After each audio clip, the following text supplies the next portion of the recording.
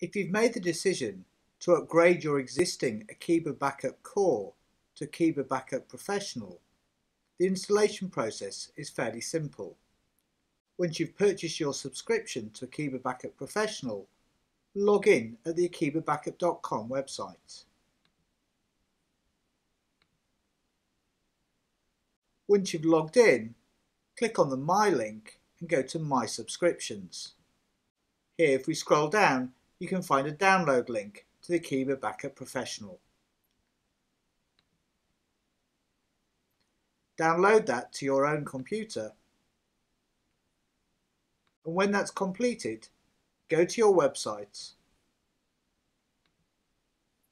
and install it just like any other extension without uninstalling your existing Akiba Backup Core. So go to Extensions, Extension Manager, choose the file that you have just downloaded and click on Upload and Install.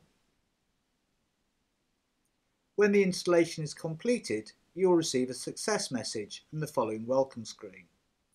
Note that due to a small bug in the Joomla installation, it's essential that you do this twice to ensure that all the files are updated.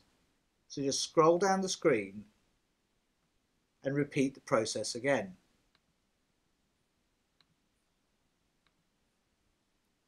Upload and install.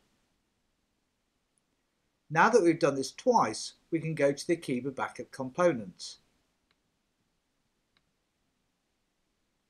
Here you can see a message prompting us to enter our download ID before we can update Akiba Backup Professional in the future. To find your download ID, go back to the akibabackup.com website, and here in the subscriptions section you can see your download ID, which is a long string of numbers and letters. Select that and copy and return to your website.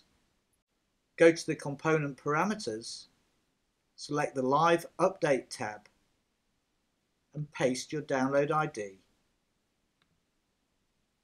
and save and close. You have now upgraded your Akiba Backup Core to Akiba Backup Professional and can take advantage of all the new features.